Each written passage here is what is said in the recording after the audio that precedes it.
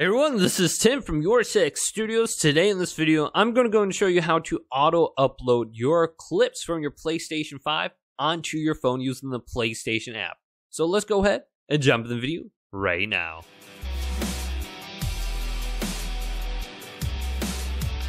So it's very easy to auto-upload your favorite video clips and your screenshots to your phone using the PlayStation app. Now, you want to make sure you have auto upload enabled on your PlayStation 5. If you go to the home screen and then go to settings and select this, and then scroll on down to captures and broadcasts, select this, then go to captures and go down to auto upload. Now, this says automatically upload your screenshots and video clips from your PlayStation 5. They'll be available on your PlayStation app for 14 days after you create them. Note that your PlayStation 5 needs to be online for this to work. Now, you also will want to go ahead and make sure your video clips are 3 minutes and under for this to automatically upload. And they will only be available on the app for 14 days. So you want to go ahead and download the clips to your phone if you want to go ahead and save them permanently. So I have some video clips on my PlayStation 5 and they are on my phone, indicated by these, like the little icon in the upper right of my screenshots or my video clip. You can see the phone app's like icon and then a larger tablet behind it. And then on these other clips, I don't have that. So if I go over to my phone app right now, I'll show you how to access the captures. So here is my phone.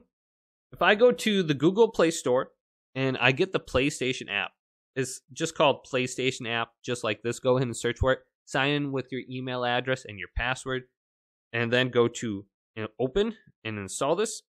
Now on the home screen here, go to settings right under the friends list or right next to the bell icon. Scroll on down under here until you get to console management and just verify captures / auto upload is turned on under here as well.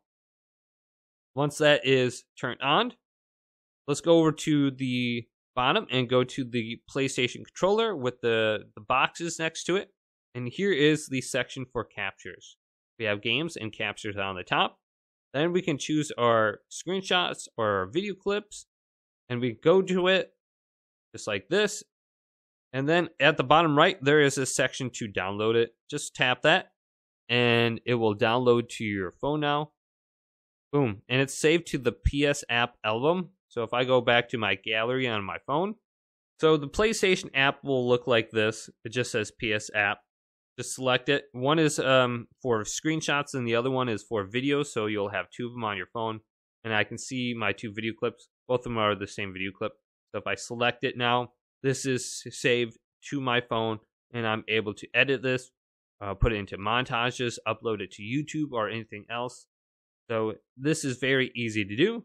Just remember to have video clips that are 3 minutes or under, and they're only saved for 14 days on the app, so you will have to save them to your phone after that.